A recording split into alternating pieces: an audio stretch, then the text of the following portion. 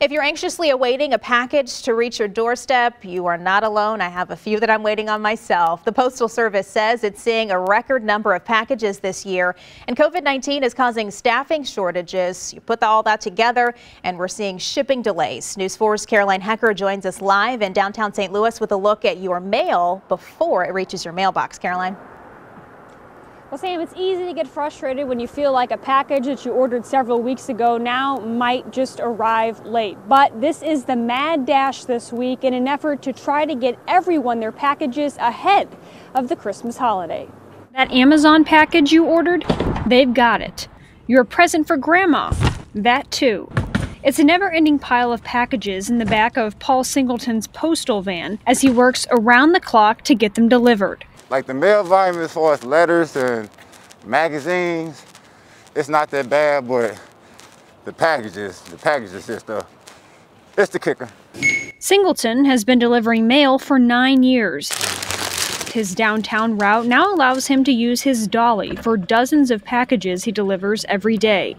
Cause like all these boxes and packages, they won't fit in the bag no more. I wouldn't know what to do without my dolly. After a couple of stops, it's back to the van to load up on more packages. With another load in hand, he's on to his next building.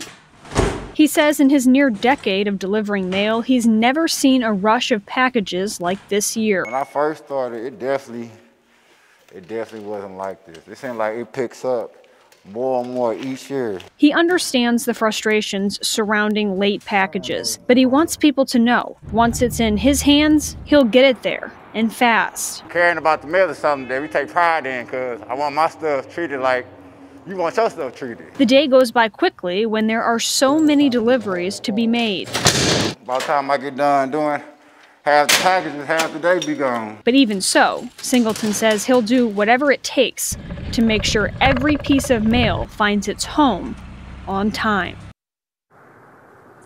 You may have noticed there when we were talking to Paul, he was delivering the mail as we talked to him. We didn't even want to stop him for 5 minutes. He was so busy. That's how we decided to do it. And he said, keep this in mind before you get frustrated or upset with your local mailman. He said there's a long process that goes from getting your package to then getting it to your front doorstep. And he says, really, the mailmen play a small role in that. He says once they get it here at the beginning of their shift, rest assured it will be delivered that day. But everything up until that point, he says, is really out of their hands.